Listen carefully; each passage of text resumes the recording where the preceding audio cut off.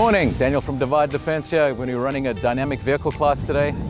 This is a hybrid class which focuses on a lot of ballistic penetration, seeing what actually happens in the real world.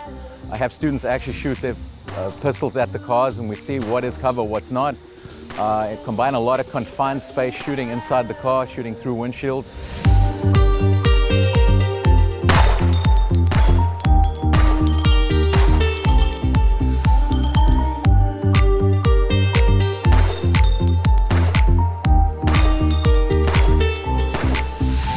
As a civilian with concealed carry, the vehicle classes are extremely relevant to me, with my family in the vehicles, with any number of things that can happen with carjackings, road rage, things like that. Understanding what the vehicle can do for you from a defensive and safety kind of perspective, and if you're in the vehicle, what is going to happen when you fire your firearm, should you have to. So it's a very real world and practical kind of experience.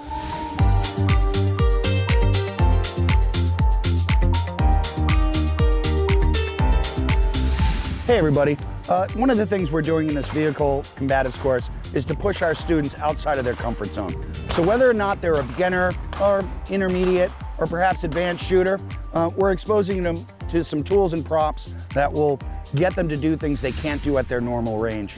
Basically, seeing what employing a weapon from inside or outside of a vehicle, the results of the rounds that are going through glass or metal, and the results that they have on the targets, and of course a chance to fight a robot who's a moving 3D target, which obviously adds some realism to what we're doing.